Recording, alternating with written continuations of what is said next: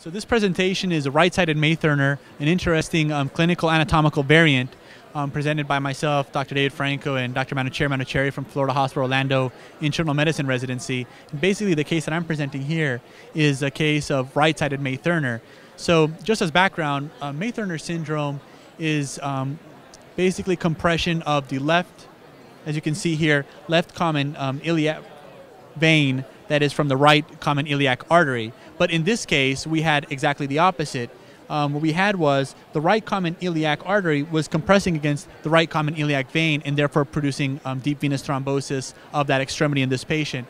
I could not find any prevalence or incidence of a right-sided May-Thurner syndrome because of its rarity, but there have been case reports in the past. So basically, a 16-year-old male patient presented with a 2-day history of slowly progressive severe right lower extremity pain, swelling, and erythema. The patient had been on a canoe trip for 5 days and had flown in 12 days prior to presentation, and because of the 2-day history of the pain, he consulted a walk-in clinic. At the walk-in clinic, the patient had a Doppler venous ultrasound that was performed. He was diagnosed with a deep venous thrombosis of the right lower extremity and was therefore referred to our facility. When he consulted to the ER, we evaluated the patient, confirmed the finding with a Doppler venous ultrasound, and because of the extensive nature of his deep venous thrombosis, we consulted interventional radiology. They performed the venogram, and in this venogram, they demonstrated deep venous thrombosis from the popliteal vein, both superficial and deep femoral veins extending cephalad into the inferior portion of the inferior vena cava. Patient had thrombolysis, which was mechanical and pharmacological after temporary IVC filter placement, which went uneventful.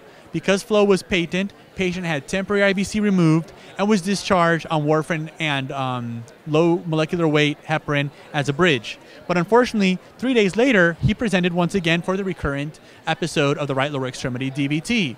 At that time, venogram was performed. There was recurrence of the DVT extending once again from the femoral vessels cephalad, and the venogram demonstrated what had not been detected earlier, which was compression, as previously mentioned, of the right common iliac artery over the right common iliac vein, therefore producing a diagnosis of a right-sided May-Thurner syndrome.